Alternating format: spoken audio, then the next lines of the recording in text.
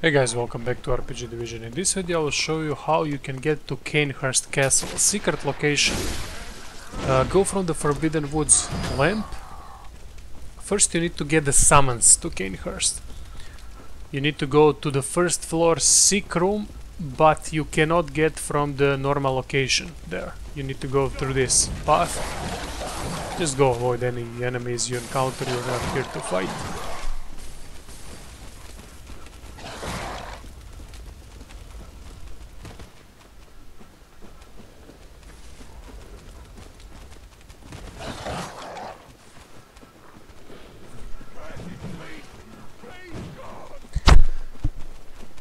There is a cave that you will enter right now.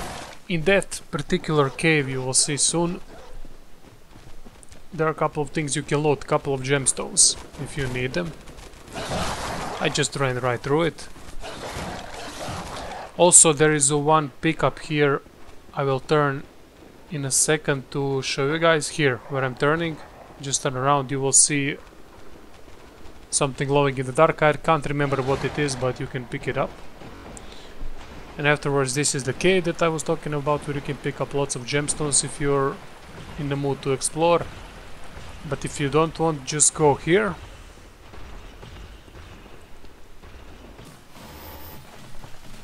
Speed things up here because it takes a long time to climb.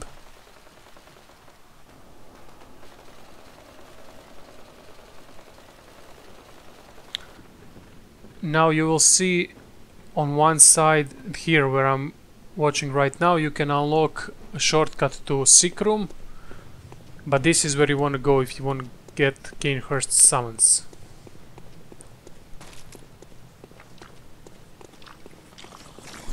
Go up here, another ladder.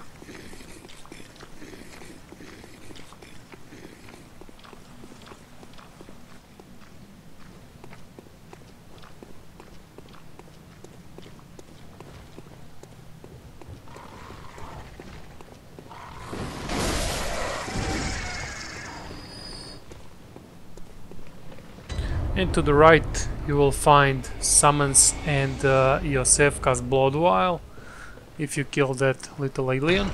On the left side you will find a couple of things, communion rune and one girl that is bent over a table. It's kinda looks weird. She's weird totally. And that's about it.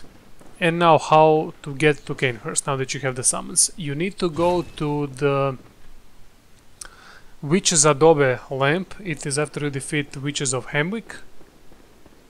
And from this point go over here. And you will see the cutscene and everything in the end of the video. And then you just need to ride the carriage. And you will be transported into Cainhurst Castle. Thank you guys for watching and see you soon.